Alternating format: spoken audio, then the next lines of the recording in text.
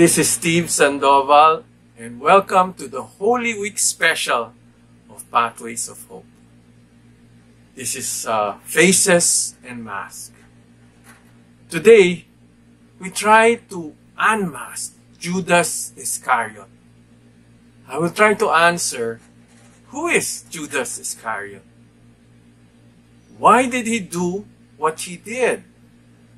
And what is the lessons that we can learn as followers of Jesus Christ? Judas Iscariot is best known as the man who betrayed Jesus for 30 pieces of silver. But who is the person of Judas?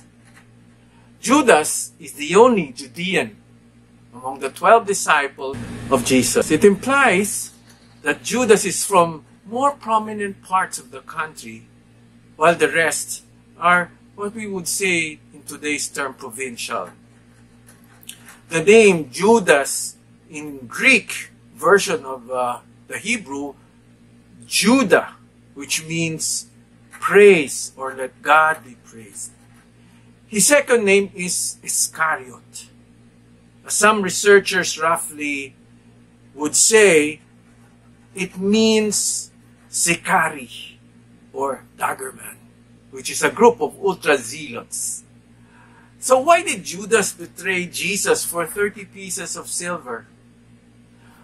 One possible reason, which I can glean from Judas being a zealot, is he may have believed that if they turned the whole Israel back to God and incited war against the Romans, he believed that Jesus could lead them to driving away the Romans and establish God's kingdom.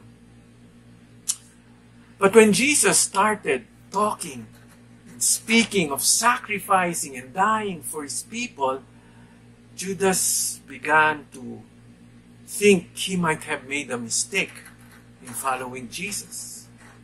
Jesus preached that he is going to change the world by the power of love and not through armies and weapons that inflict harm against other humans.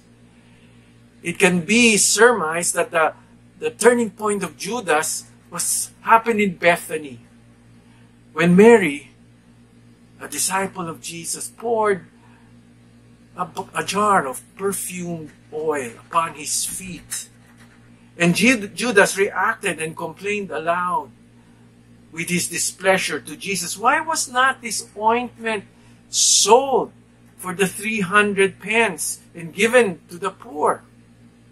But Jesus gently rebuked Judas and said to him that he will not be with them for long, but the poor will always be there. So Judas, in the next scene we hear, is selling information to the chief priests of the temple for 30 pieces of gold, silver.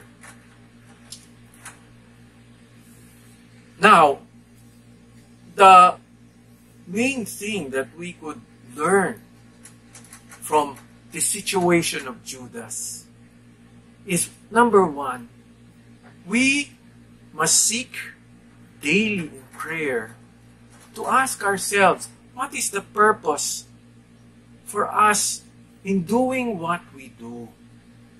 It is important that our true purpose would be the love of God with all our heart, soul, and mind.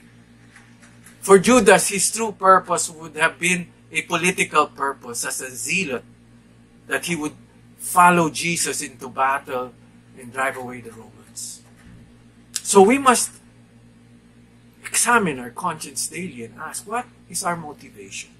Second lesson is that we need to allow God and the Holy Spirit into our hearts. Clearly, the most compelling evidence, the finest teachings, the healing, all of this cannot change the heart of Judas.